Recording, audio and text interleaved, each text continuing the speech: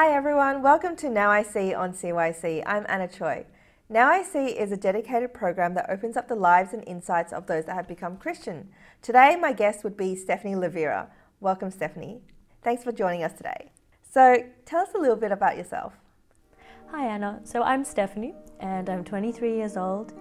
I'm a music teacher and I was born in Australia and my parents come from Sri Lanka. And now I'm an Orthodox Christian. So tell us a little bit about yourself before you became a Christian. I guess it's hard to know where to begin. I think like everyone else, you have your passions and your dreams and your hopes, and you want to be, I think part of growing up, you're learning your place in the world and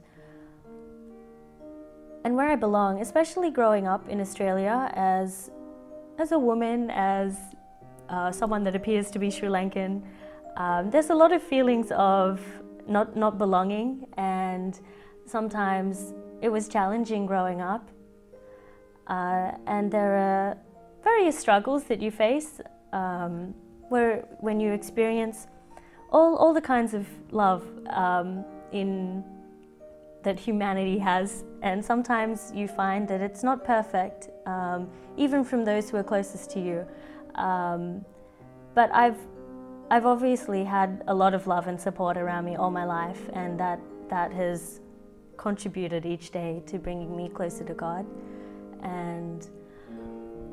But yeah, if I'm being life before being a Christian, I think Christ has always been in my life somewhere in the background. I might not have acknowledged that it was Christ the whole time, but I think there was something at some point in my life I felt I did get something out of, I was raised Catholic, so I went to a Catholic school and I learned all these, we had Bible study. I took it for granted though. I didn't listen, or I'd start arguments with teachers. But I'm thankful for that experience of being given space to question, and I respect my teachers for allowing me to voice my opinion. So I was questioning God and Christ, and is Jesus? I said, well, maybe Jesus was just a man, and whether he's God, I can't tell you. I remember saying that in year 12, like publicly at a retreat, and it's almost it's embarrassing looking back, but I'm thankful that my teachers gave me space, and that's what I needed, I think, was that space to question and to give voice to the doubts that I had in my mind. And when I was looking around, I think sometimes Christians weren't real enough for me, and I was starting to be put off by some of the ways they related to people, I guess. It wasn't what I thought a Christian would be. And I've had some negative experiences, which now have been turned into very wonderful experiences, and they've been transformed through God. But yeah, so I think Christ plays a part in all of our lives, whether we know him to be Christ or not. But before I had really accepted him, it was definitely searching. I was vegetarian for a few years and very much into Buddhism. And when I finally decided to become Orthodox Christian, my friends were joking with me, being like, Steph, is there a religion you haven't been yet? So it was a bit awkward, but I feel like God had kind of prepared me through my spiritual explorations. I did this silent meditation course where you sit there for 10 days and you meditate 11 hours a day, and you eat a vegetarian diet, and you live in a segregated community. And I feel like this was still preparing my way to orthodoxy even, because there are themes of this which I can relate to. So we like to spend time in contemplation, the fasting. That's a great time, and it trained me, and it came into this essential truth, I guess, which a lot of Eastern spirituality seems to be aware of, you know, this idea of, you know, you don't want to stuff your stomach with food and all of that. So I felt like there was a connection already and a bit of a familiarity when I came to know Orthodoxy. Yeah. Did you want to share some of your negative experiences with Christians before? Well, this is during university, and there was just a situation where, well, as a school teacher, you need to do a work experience, a practicum, and the supervising teacher I had was married to an Anglican minister, and the way she treated me was not Christian. I was very angsty about this, thinking, oh, this, you know, this person, she's calling herself a Christian, and she's treating me like this, and it was a period of massive failure for me, and I think that ended up being a period of that was transformed into a period of success because of this failed prac at this particular school. It actually caused my first encounter with Orthodoxy, and that was in the Greek. I was sent to a Greek Orthodox school to redo my prac, and that's when I first experienced the Divine Liturgy. And I still remember leaving the Mass, so it was the start of term, and all the kids were together in the church.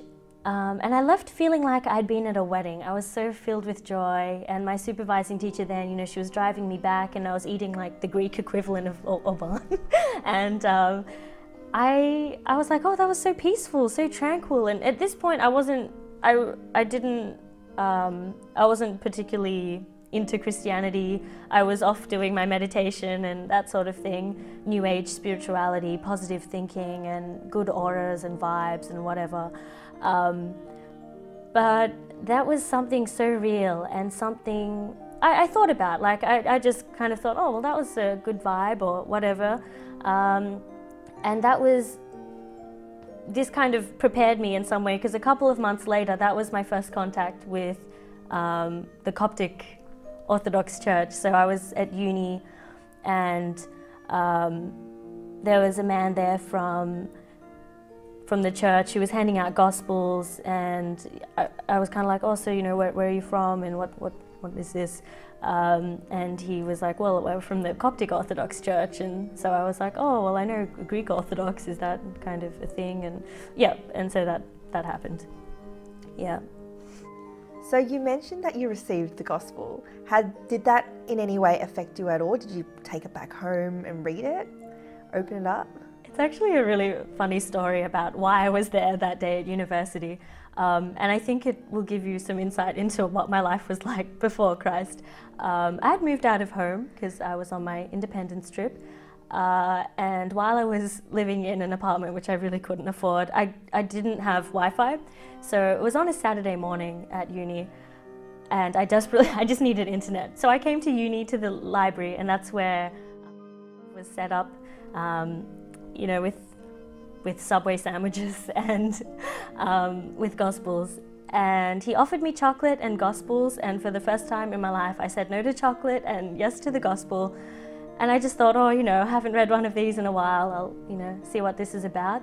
So I walked into the library and did as much of my assignment as I could, and then I decided to start procrastinating. And this was the Gospel of John. I read the entire Gospel of John, and I started reading it, and I couldn't, it was something really, I can't explain it. It was kind of, it spoke to me, and I understood what it meant. It was talking about the light and the darkness, and how we'd rather have our deeds, we don't want them to be revealed by the light. And I was really relating to this, and how that, you know, because, you know, with all my New Age hippie spirituality, whatever I was thinking, I was kind of thinking, yes, light, like we need to bring more light into the world, and this makes a lot of sense right now.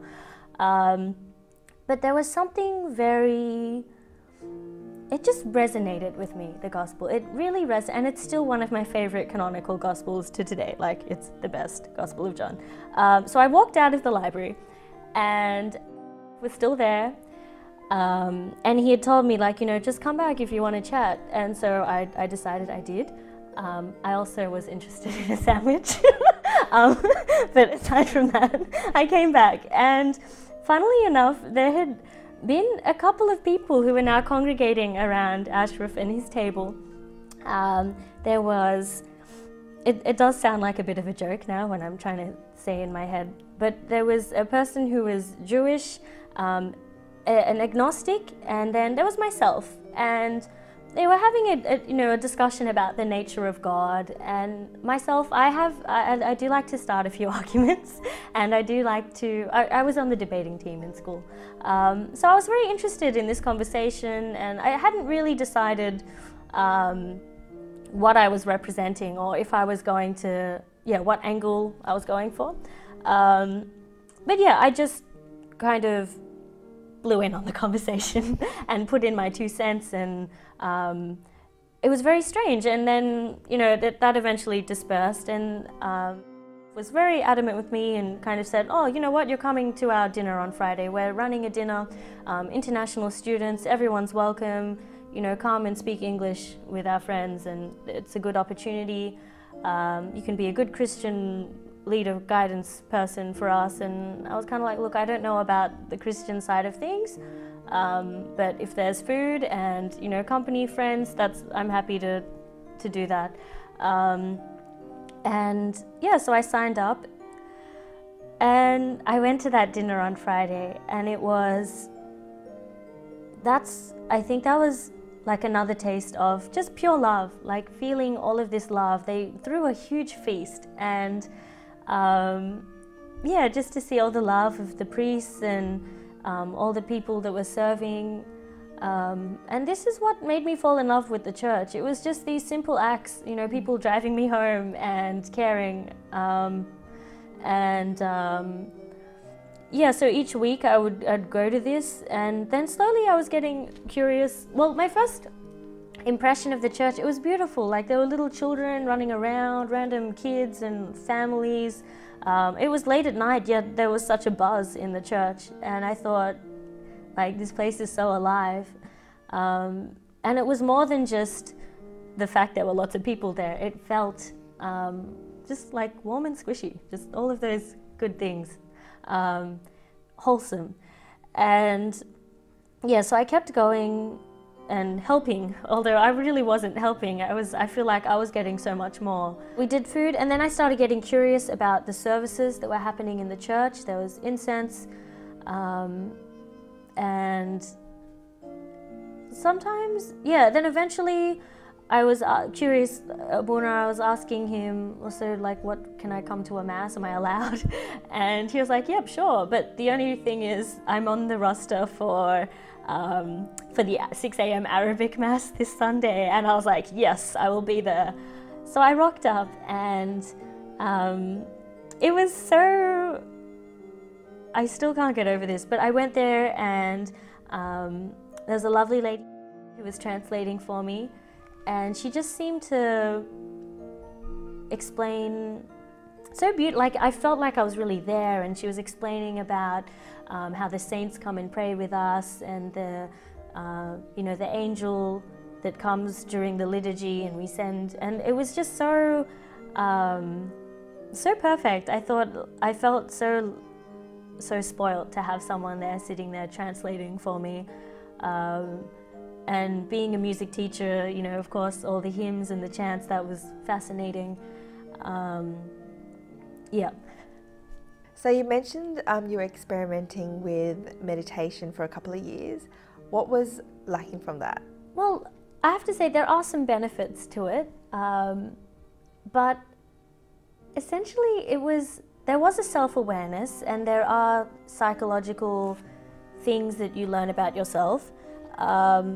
But it was lacking for a couple of reasons. So I think the morality behind it was good. You know, I wasn't drinking at certain times, and I wasn't, just like the 5 Buddhist precepts, I guess. I was following those. But then sometimes it would be for it would almost become a pride thing, like, oh yeah, that's right, I'm vegetarian, I'm not going to eat meat, and like, look at you, you're eating meat, how could you do that, there's dead bodies on your plate and all of that. So it nearly became like a negative thing. Yeah, it was, and it was so inconsistent, like it was so up and down, and just since becoming Christian, it's like I'm allowed to embrace that. Like I'm allowed to feel sad. I don't need to pretend I had it all worked out and I was enlightened and that I can control my anger. It's like, okay, no, like I'm going to fall and get back up again. Whereas sometimes the aim of some of these kinds of meditation, there are hundreds, many, but sometimes the aim is to achieve a perfection by yourself that you can't heal yourself and you can't fix yourself. I kept looking for places to fix myself or help myself, but you can't help yourself. That's the idea. And so when you surrender to God, that's when you can find a real healing. So unfortunately we have run out of time today. Thank you so much for coming in. Please tune into our next episode on Now I See on CYC. I'm Anna Choi. God bless.